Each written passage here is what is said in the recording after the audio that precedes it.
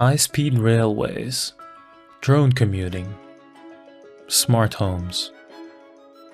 These attractive elements are all represented in smart cities and can help provide a healthy and interconnected lifestyle to its residents. The city that immediately comes to mind when speaking of smart cities is Dubai. The Emirate plans to be one of the most futuristic cities to date, digitizing almost all governmental services and saving approximately $245 million in the process. Dubai has also been putting the spotlight on drone use and functionality.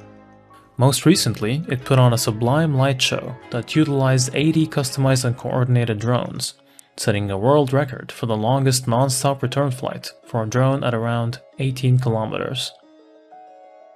But is Dubai the only city with such ambition? Singapore is also setting its sights high. The city is one of the most densely populated at around 8,000 people per square kilometer. Yet wondrously, Singapore has nearly eliminated traffic congestion thanks to its Vehicle-to-Everything project, which aims to put self-driving cars on city roads by 2025. Join us to peer into the future of smart cities at IEREK's 6th edition on Future Smart Cities, from the 18th to the 22nd of September, in collaboration with the Universiteti Barleti in Albania. Contact us to have a chance for your paper to be published by Springer in the Scopus-indexed ASTI Book Series. Thank you.